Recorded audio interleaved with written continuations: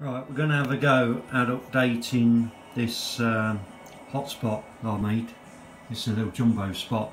Now somebody's just keyed up on 3100, but I know the IP address is 192.168.1-187 because it was scrolling along the bottom of the screen. If hopefully nobody keys up in the meantime, it'll go back. There we go, 187. So I've just confirmed that it's 187 at the bottom. Come over to the dashboard. We need to go to configure. We need to go to expert. We need to go to SSH. And we need to type in pi-STAR. Can't see for looking. Right, just bear with me while I type this in. And then this has got a default of a Raspberry, so just give me a second while I type it in.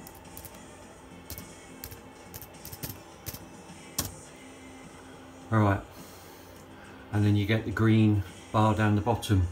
So we're going to have to do the update, so we've got to type sudo space pi-STAR, all one word, pi-STAR, pi-STAR hyphen mmdvm hs hat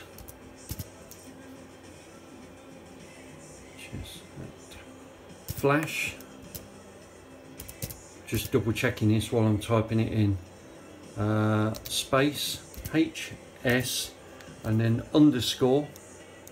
Let me just do this. A bit hard to do while I'm holding a phone in my hand. So we've got sudo pi-STAR hyphen mmdvm HS hat flash space HS underscore hat,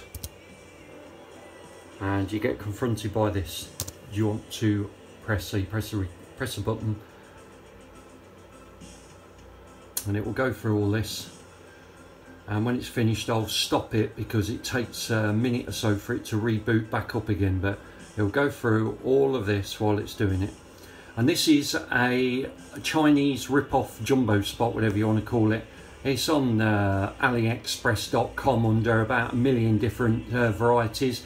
But I'll show you which one I'll show you guys which one I choose. I'll do it at the end of this video and I'll show you which one I use. Right, saying it's complete. Press any key to reboot your system. So we press that.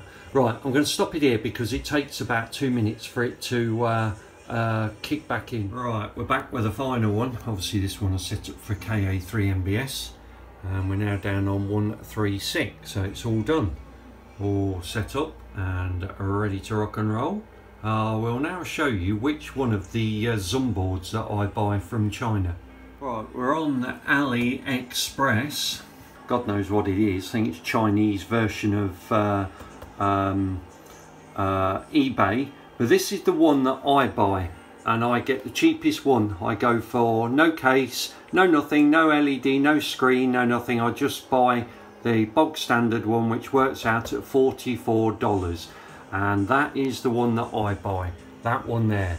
I don't piss around with any of the other ones. I don't have the ones with the ceramic aerial on, nothing at all. All you have to do is normally solder that on, and they give you them header pins, but I don't bother with them. But that is the one that I buy, $44.99, and that one seems to update no problem at all. I've had people going, Mick, I can't update it, the command lines on here don't work, blah blah blah.